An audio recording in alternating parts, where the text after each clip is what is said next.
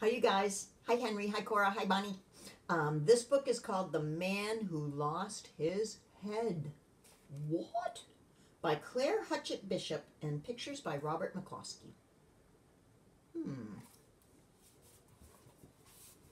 Aunt Karen recommended this book to read, and I ordered it from Amazon so I'd have a new book to read to you and a new one to have here at the house for whenever you come to visit, which will be sometime before too long. We'll be together again.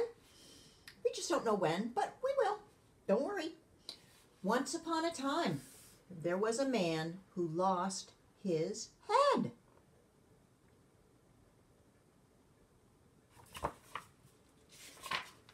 He looked under his pillow, but it was not there. He got up quickly and looked under the bed. It might have rolled away, but it was not there. He looked behind the door and in the cupboard and in the cat's basket, but it was not there. He even looked in a garbage can, but it was not anywhere. He sat down and tried to remember. It is very hard to do once you've lost your head. Now, his hands remembered something soft and silky. That was his pig. And his feet remembered a long, tiring walk. And that was the way to the fair. So the man came to know that much, that he had taken his pig to the fair. Therefore, the thing to do was to go back to the fair and look for his head there. Yes, that was the thing to do.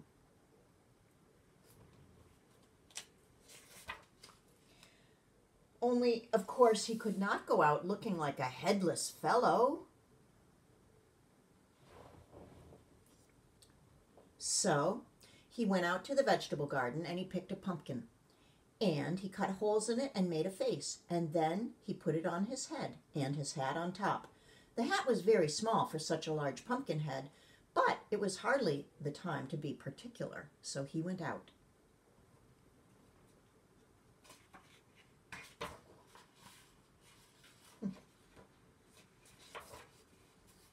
"Ah," said the village people, "how well you look. You must have had a splendid time at the fair yesterday. You are flourishing. We have not sold our pig yet. You are ahead." "I'm ahead," the man said, distressed. "Ahead, ahead. Did you say ahead?" "What's the matter with you? Do you not understand?" asked the village people.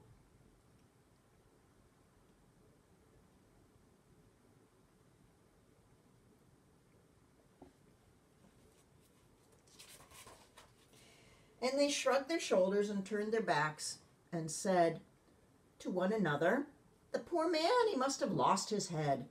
"Ah," said the man to himself, "this pumpkin head is too conspicuous," and he went back home in a hurry.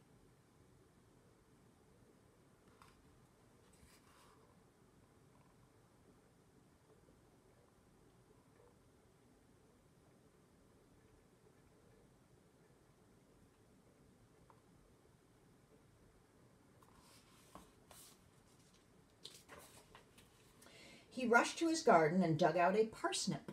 He cut holes in it and made a face, and then he put it on, and his hat on top of it. The hat was very big for such a small parsnip head, but it was hardly the time to be particular, so he went out.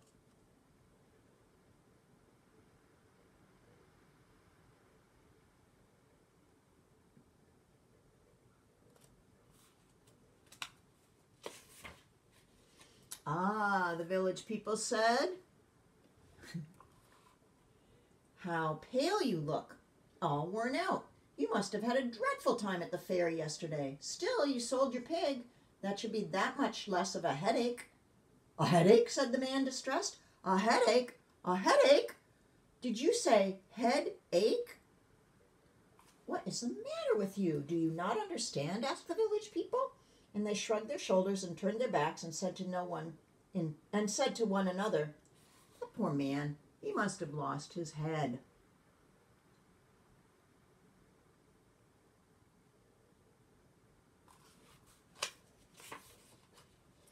"Ah," said the man to himself, "the parsnip head is too particular." Let me say that. "Ah," said the man to himself, "the parsnip head is too conspicuous. And he went back home in a hurry.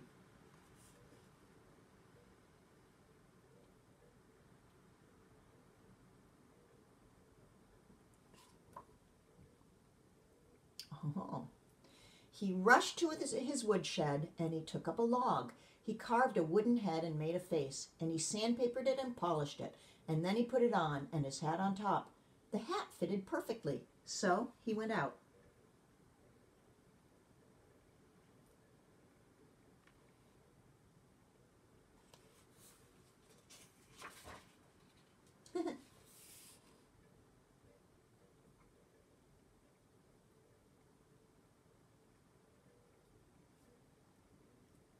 "How do you do?" said the village people, and that's all they said to him.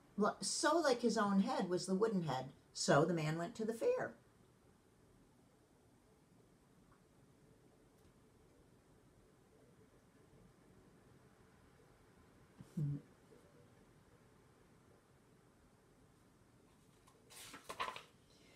When he arrived there, he wondered, "Now let me see, where shall I look for my head?"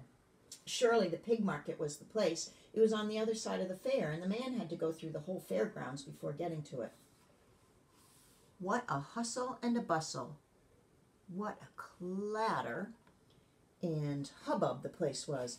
Everyone shouting his wares and calling from the booths, crockery lotteries, shooting galleries, bowling alleys, and the circus people parading in tights on the platforms, and the clowns turning somersaults, the wild beasts roaring, and the merry-go-rounds grinding out their endless melodies.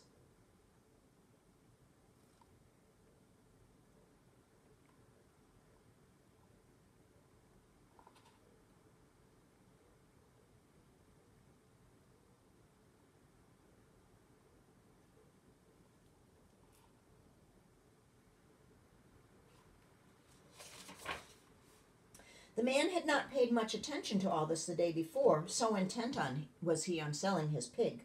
But now he was quite taken with the gaiety of the place. He went from one booth to another, bowling, shooting clay pipes, and he threw rings around crockery pieces, and was lucky enough to catch an elaborate shaving mug, which he took home with him. He had a ride on a goat and a very fast merry-go-round. He admired the juggler and the tightrope walker, and finally decided to go and visit the wild animals. There he is throwing the rings. There he is on the merry-go-round.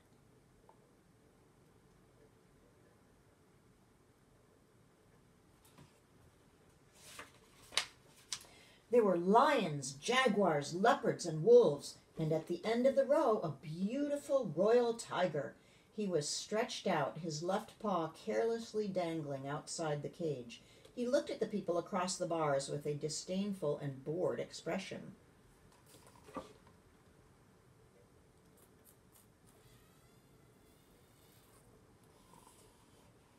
Here he is looking at the other large cats, and here he is looking at the tiger. "Hey there," called jovially the man who had lost his head. "How are you, old Whiskers?" And he leaned over and lightly touched the tiger's paw.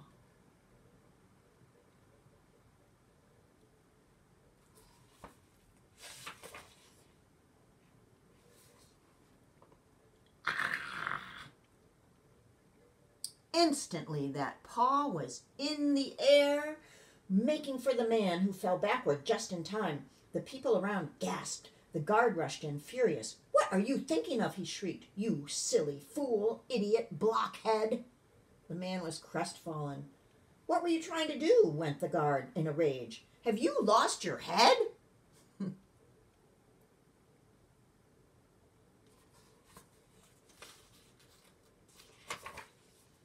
"Yes," said the man, "I have." But no one paid any attention to what he said, because when anyone tells you, "I have lost my head," you really do not believe it. Only everyone withdrew a little and let the man pass and go out all by himself. He felt very dejected, and he sat on a bench trying to recover. He might have been killed by that tiger. It is dreadful what can happen to anyone who loses their head. Here's a closer look.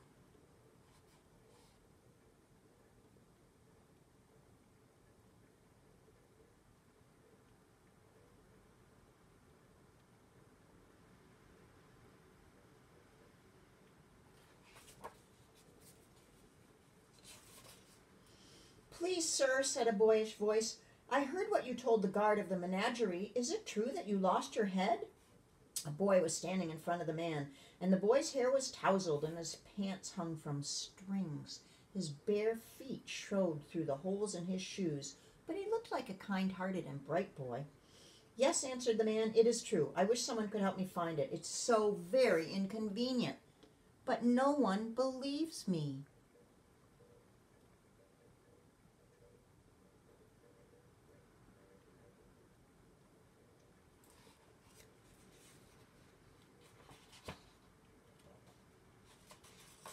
I do, said the boy earnestly, and I think I can help you. Really, said the man, overjoyed. You're the first understanding person I've met, but what makes you think you can help me? Oh, said the boy, I can because I'm headstrong. Everyone tells me so. Now, sir, of course, said he, climbing on the bench next to the man, the first thing is to have a detailed description of the lost object. This is always the way to start. What kind of head did you have, sir?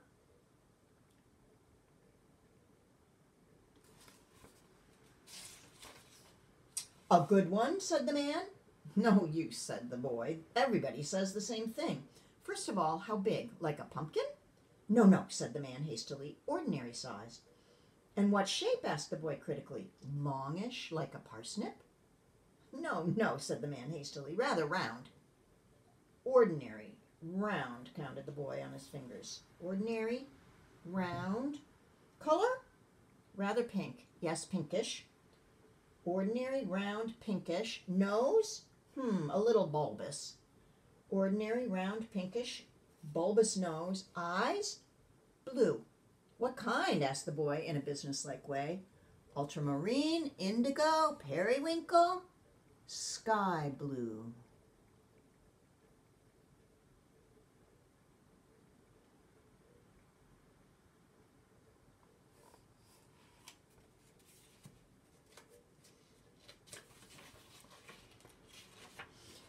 And were they hard or soft, shimmering like a friendly pool or like cold steel? I think they were soft and shimmering like a friendly pool. At least that's what I wanted them to be.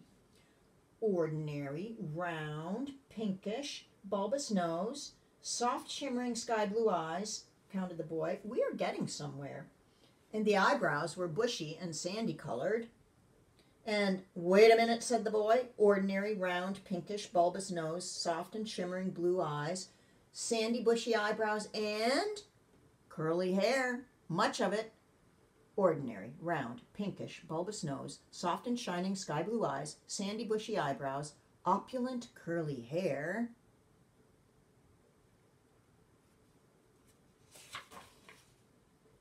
You go in for big words, remarked the man. I like them, said the boy. What about the ears?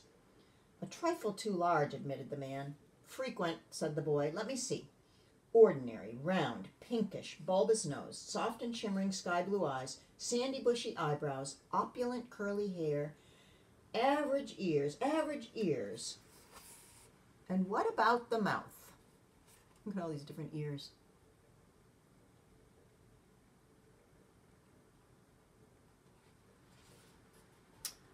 Big enough, exclaimed the man gaily. And what about the teeth? Asked the boy almost severely. They cannot be neglected. All of them, and even and healthy, said the man proudly. Just what I thought, said the boy. Just what I thought. And of course, no beard, no mustache, no whiskers. You shave? How do you know? Inquired the man. Easy, said the boy. I can see that you chose a shaving mug for your prize. Now, let's recapitulate. Ordinary, round, pinkish, bulbous nose, soft and shimmering sky blue eyes, opulent curly hair, sandy bushy eyebrows, average ears, big enough mouth, even and healthy teeth. Ah, sir, said the boy, such a fine head, and you lost it. How do you think your head feels about it? Badly, said the man. That's just it, said the boy, so there's no use looking for it. A head like that cannot be found.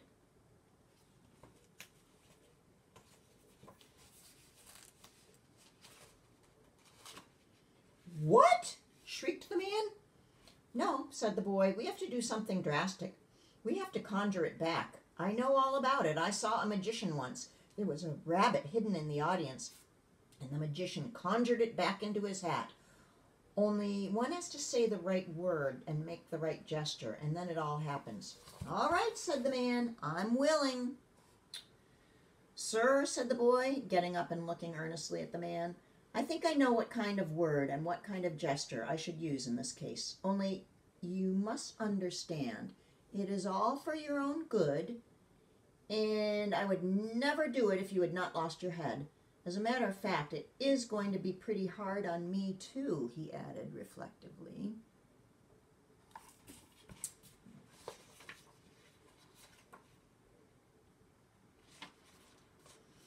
Whereupon he pulled pieces of rags out of his pocket and began rolling them around his right hand. He held them tight, making a big mitt for his right hand. And then he said, Ready, sir? Why, yes, said the man. What on earth are you going to do?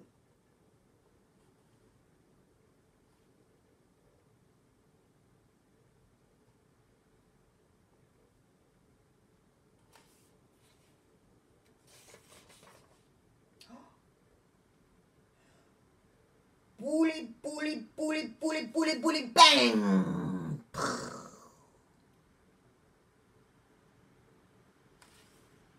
And the boy punched the wooden head as hard as he could. The man saw 1,000 stars. He felt dizzy, and a sharp pain shot through his body, and he opened his eyes.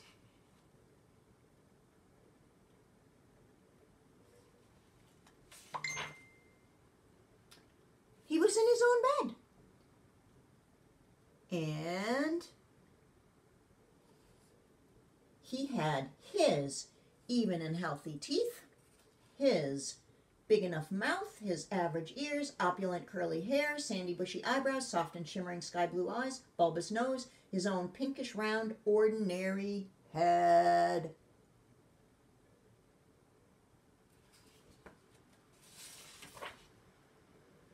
That's the end. Was it a dream, or did the boy fix it? He ended up in his own bed. That makes me think it might have been a dream. Well, hope you liked it.